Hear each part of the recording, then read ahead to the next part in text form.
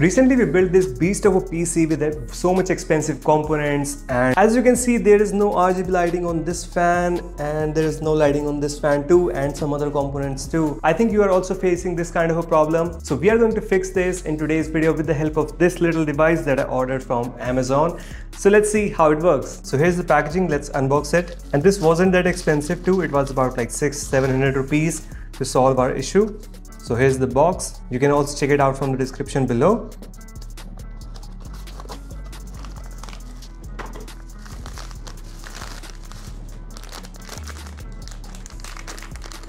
So here's the hub that I was talking about. This is going to help us in our situation. Rest we also get other components like a screwdriver and this cable to connect it to your motherboard. So let's go ahead and connect this thing and turn it on. So to connect this device, first we need to turn off our PC. Make sure to turn off the power supply too. Now we'll open this case. Let's remove this plastic sheet. So you can connect all the fans and RGBs here on this hub. The SATA port goes here and we have the ports to connect to your motherboard here. It also comes with double-sided tape, so if you want to stick it on your case, then you can do so just by peeling it from here and then just sticking it. So you take this part off.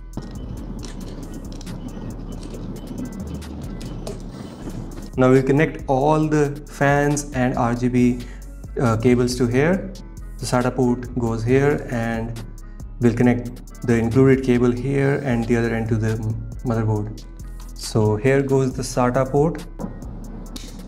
So let's connect the RGB headers.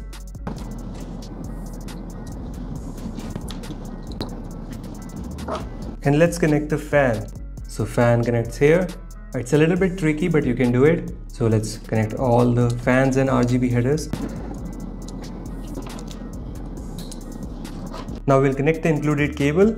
So this end goes here and the other end goes to your motherboard, one into the fan and other on the RGB port.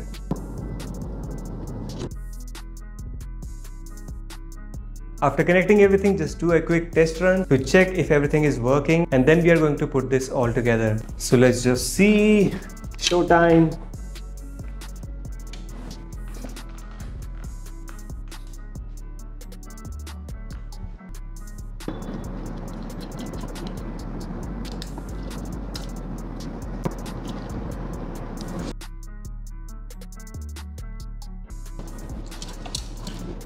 So as you can see, all the fans and RGB lightings are working and it's looking stunning.